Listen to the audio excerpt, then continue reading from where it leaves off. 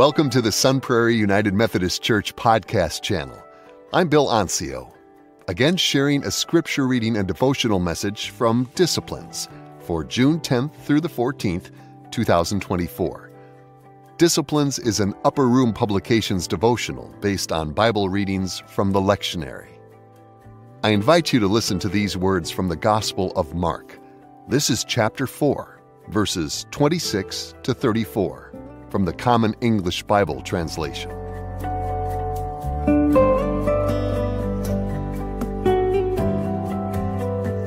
Then Jesus said, "This is what God's kingdom is like. It's as though someone scatters seed on the ground, then sleeps and wakes night and day. The seed sprouts and grows, but the farmer doesn't know how. The earth produces crops all by itself, first the stalk, then the head, then the full head of grain. Whenever the crop is ready, the farmer goes out to cut the grain because it's harvest time." He continued, "What's a good image for God's kingdom? What parable can I use to explain it? Consider a mustard seed. When scattered on the ground, it's the smallest of all the seeds on the earth.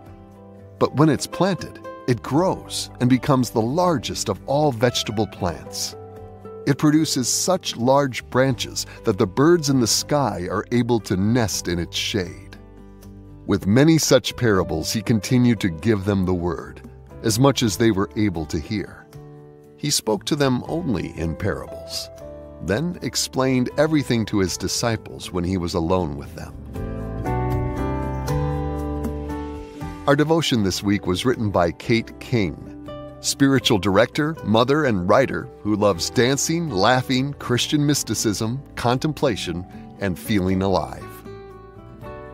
On the one hand, this parable feels like an invitation into purposeful work with the Lord. The man in the parable takes on the work of scattering seeds without knowing what will take place. Any gardener knows the hope and trust required in planting seeds. We may not know exactly how the flower comes from the small seed, but we do know that the flower will never grow if we don't plant the seed in the first place. On the other hand, Jesus is encouraging us to take the pressure off ourselves. While we do have responsibility to scatter the seeds, we are not responsible for what happens once those seeds are scattered. That is God's work. We can make life-giving contributions to God's kingdom, while also remembering the growth and success of it are not in our hands. This parable reminds us of the importance of divine power over human hustle. When attempting to do my best to balance ministry and home life, I occasionally get overwhelmed by all I have to do. Surely you too have felt this. Overwhelmed by the road ahead and wondering how everything can possibly work out when there is just so much to be done. Thinking about the kingdom of God as a scattering of seeds feels like a practice in non-attachment and deep surrender. Jesus is inviting us to join in purposeful work for God's kingdom and then to release that work into the ever-moving love of God. Jesus is calling us to show up, share our faith in alignment with our gifts and energy levels, and then release the outcome to bloom in God's time.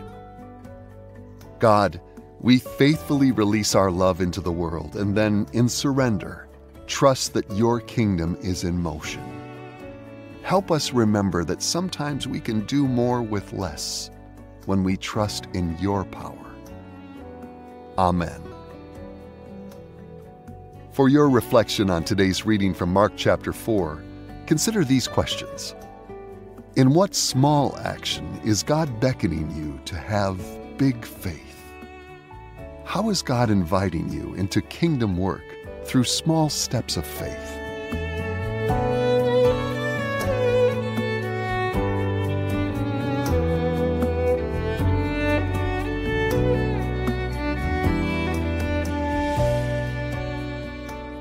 Before we bring today's podcast to a close, I wanted to remind you to check out a new podcast we're releasing next week to complement our summer worship series. It's about the intersection of faith and America's pastime, baseball and softball. And we'll feature some engaging conversations with members of our church community, sharing how their experiences in and around the game have enriched their faith. Here's a clip from my Episode 2 conversation with siblings Tian and Dane Brooks. I've heard athletes say that you don't learn anything when you win. No, you really don't. You learn when you lose or when you strike out. Mm-hmm. There's a lesson there if you can kind of shrug it off and think about what the lesson is. Yeah, like shrugging it off. So like our team has what's called the 3-second rule, which I also bring just into my life in general. So after I strike out or make a bad play, you take 3 seconds and you reconsider what you did. Maybe if you're mad, it's fine. Take 3 seconds, be mad. But then after 3 seconds, just shrug it off. Like, you can do that in life. I do that sometimes when something doesn't go my way. Just take 3 seconds, take a breather. It'll be okay. But then just like get right back at it. Yeah, next play. Yeah. Right, exactly. Keep your focus on the present moment. Yes. All right. What about important lessons that you feel you've learned from the game for life or your faith? Yeah, so kind of like what she was saying with like going on from the next play after you make a mistake. Like that was a lot of stuff that our coaches drilled in, like always saying, get the next one, like forget about it. Like you want to you don't want to remember those plays during the game because it just puts you in a bad state of mind, especially if you're like pitching or something, especially with me because I'm a pitcher. So say you go up to bat like and you have a horrible at bat, but then right after you like strike out, you have to go up there and pitch. And you can't have that bad mindset going on because you're not going to pitch as good. So you kind of need to forget about what happened and just focus on the good and try to do your best that you can in that situation. And that's why the other team is always trying to get in your head, right, when you're pitching.